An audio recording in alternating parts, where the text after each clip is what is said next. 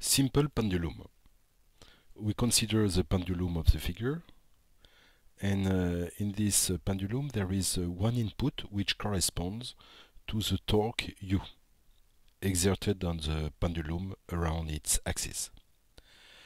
The output is Y, so it is the distance between the vertical axis and the mass at the extremity of the rod. We have to determine first the state equation of this system using the Newton law. Then in the second question we'll have to express the mechanical energy and to show that it is constant when U equal to 0.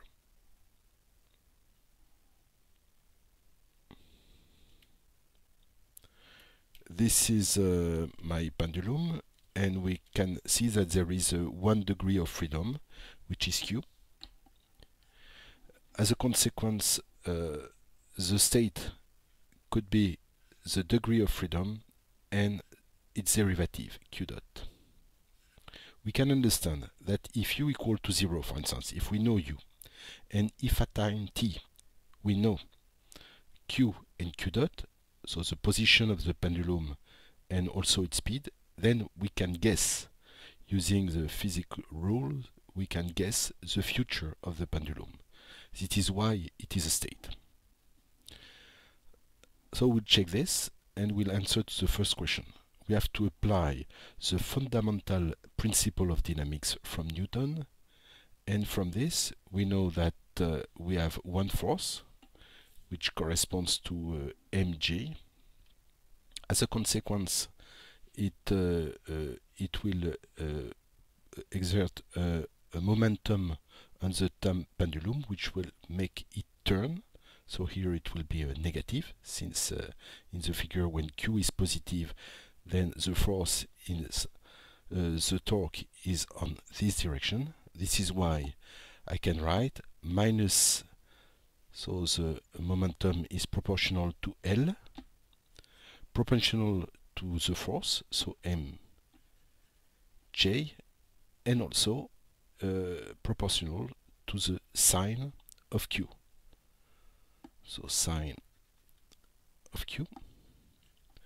So it corresponds to this torque, and now there is another torque which corresponds to U, which is positive here, plus U, equal to the inertia J multiplied by the acceleration of Q, so Q dot dot.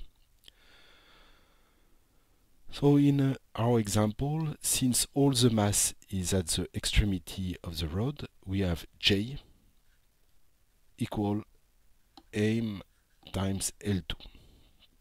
So as a consequence, if I isolate this one, I will have Q dot dot equal to U minus L mj sine Q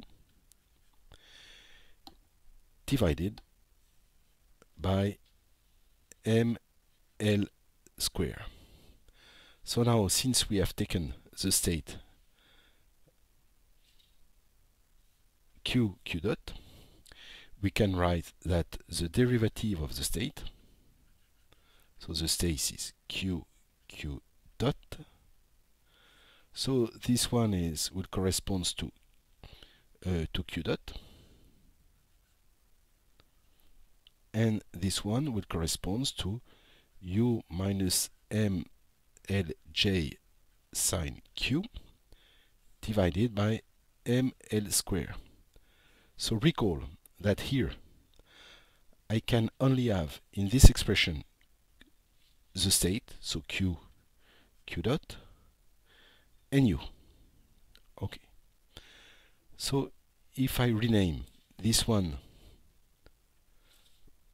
by x1 and this one by x2 here, so this one will correspond to x2, since here I will only be allowed to have x1, x2 and U. So here Q will correspond to x1, and as a consequence I will have the state equation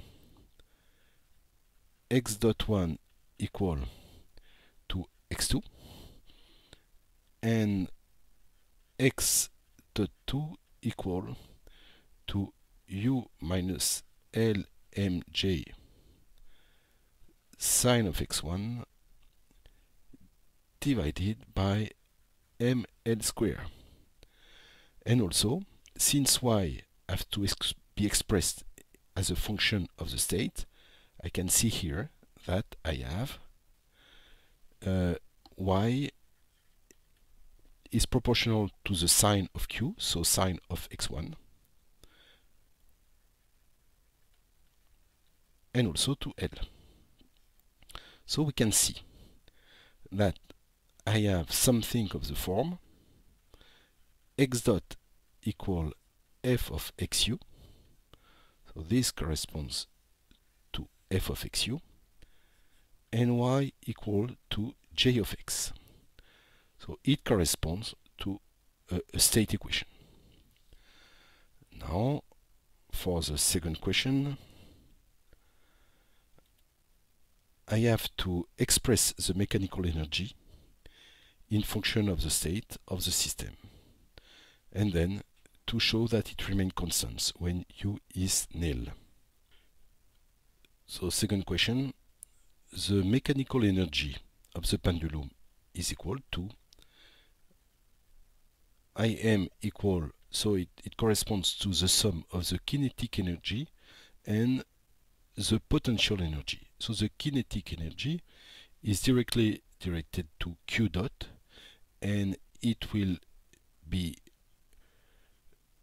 half of ml2 q dot 2. And the potential energy will correspond, so I will take here that if q equals 0, so when the pendulum is here, I will consider that the potential energy is equal to 0. So now that I can have chosen another reference. So here I will have mjl multiplied by 1 minus cos of q. Okay, and now I can take my state equation, since I have an expression of q dot, and I will know that, so first I will compute the derivative to show that the mechanical energy is constant. So here I will get half of ml square, so this one will correspond to 2 q dot dot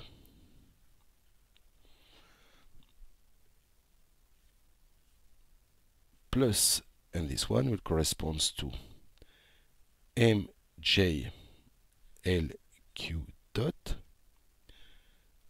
sine of q.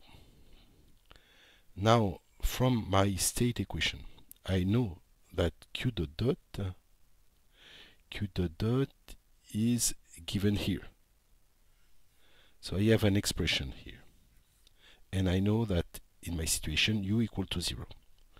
So from this, I know that the q here and here will simplify, and I will have ml2 multiplied by q dot, and as seen previously, q dot dot is equal to, so multiplied by minus lmj sine of q divided by ml2, and here plus mj lq dot sine of q. So what I have done here is I have written this quantity as a function of the state, and the state is q and q dot. And when I write this, since I have the state, this writing is unique. It is not the case if I am allowed to put other things that are not the states, such as, for example, q dot dot. And this simplify, and I can see that I have this is equal to 0. Okay, so what I have proved here is that the mechanical energy of the pendulum remains constant, which is consistent with the fact that the pendulum without friction is a conservative system. And for such kind of system, there is also possibility to find more quickly the state equation is to use, for instance, the Hamiltonian method.